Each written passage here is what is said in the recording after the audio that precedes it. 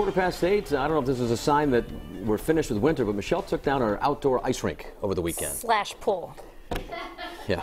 How many days you get out of it this year? 5. Yeah. It's like all in 1 week. Measly Right? 5, and it was like 6 a.m. skates for my son. He had to get up and then before the sun came up, skate it before school, and then it was like back to, water by the afternoon. Battled that for many years. It's always fun to do it, but we just haven't had a lot of cooperation with the temperatures. No, I mean this January, February is so mild, and now we're talking near record highs again today. We had a little snow Saturday morning, but look now, North Situate, like what? What winter? It's a beach day. Let's take a look at the conditions outside this morning. We're almost back to 50 already in Providence. Normal high for the day is 46. We've topped that already in Smithfield. We're climbing out of the 30s in Taunton. Most spots, though, are in the 40s this morning, and we'll stay in the 40s during the nighttime hours tonight, too. So we are going to be tapping into some spring warmth during the next couple of days. Highs above 60 degrees both today and tomorrow. So it is a mild week all the way through Friday. We're looking at above average temperatures and no major storms. Couple of showers on Tuesday evening, and then another chance for some showers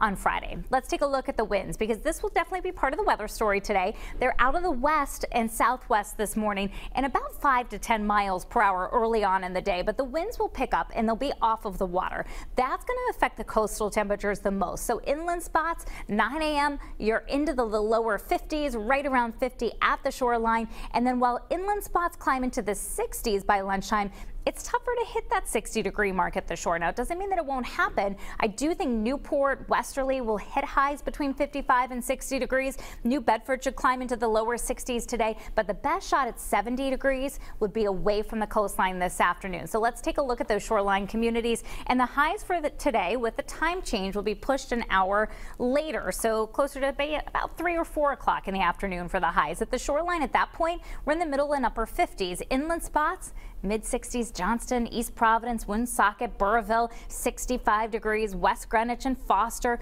well into the 60s, and we'll be close to 70 for a time in Attleboro, Seekonk, mid to upper 60s, Fall River, and New Bedford, upper 50s to low 60s. Then tonight, 50s early on, 8 o'clock in the evening, still at around 57, if you can believe it. 6 o'clock tomorrow morning, upper 40s.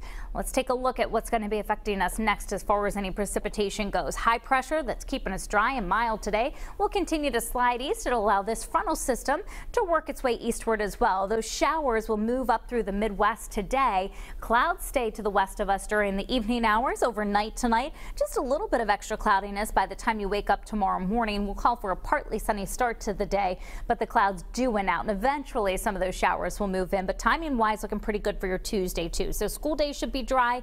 In the evening hours, scattered showers start to move through, and they're with us into the early part of the night, but then coming to an end before Wednesday morning's commute. 7-day forecast. So mid and upper 60s today, low 60s for the high tomorrow, with the best shot for showers after 5 or 6 o'clock in the evening. Then on Wednesday, highs in the middle 50s. Another chance for some increase in clouds, maybe sprinkle Wednesday evening or Wednesday night. Majority of the time looking dry, as does Thursday, low 50s. Friday still above 50 degrees. Scattered showers on Friday, looking at less than a ½ an inch of rain from that system. And it does look like it'll taper off for Friday evening, allowing for some dry weather to be back for the upcoming weekend. It's the coolest of that 7-day forecast. Saturday and Sunday's highs back into the 40s.